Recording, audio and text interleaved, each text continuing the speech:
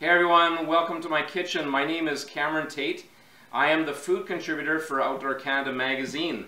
I've got Piper here, my sidekick, with me today. Being a chef and an educator, I love teaching people how to cook.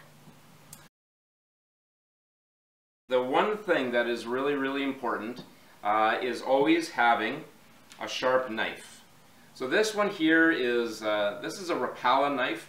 Incredibly sharp, and this one here is about 60 years old. There's another one here. This is called a Cuda knife. It's a titanium bonded, really razor sharp knife. It's a 5-inch. It has nice flexibility to it, and it's got an anti-slip handle. It's a really great knife. So to start off, this is a beautiful size eating walleye. So it's around 18 inches long. I always let all these, the larger fish go. Those are the breeding stock. We want to make sure that we're always going to release those.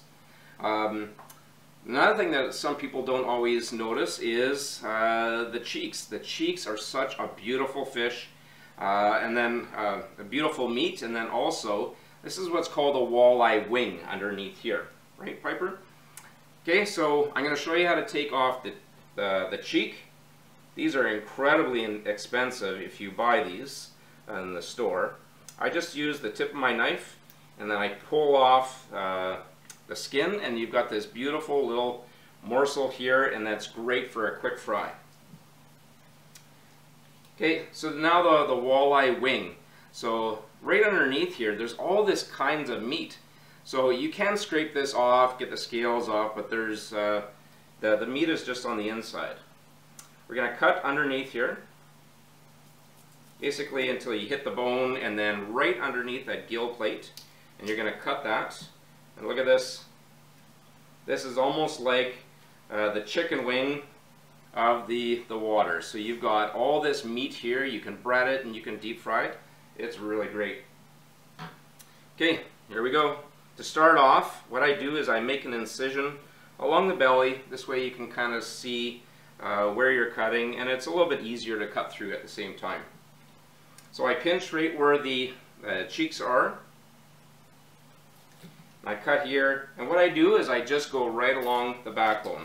So having a sharp knife, look how easily that comes off. Now we're going to do the exact same thing on the other side,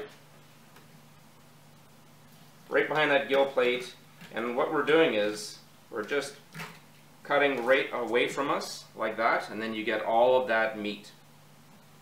Okay, so now what we're going to do is, using the tip of the knife, I'm just going underneath the rib cage, and you want to get all of that meat. So a thin, flexible knife will always cut better than a more thicker, firmer knife. Okay, that's all you need to take off. So now there are these bones. They're called intramuscular bones, and we want to cut those out. One cut on either side,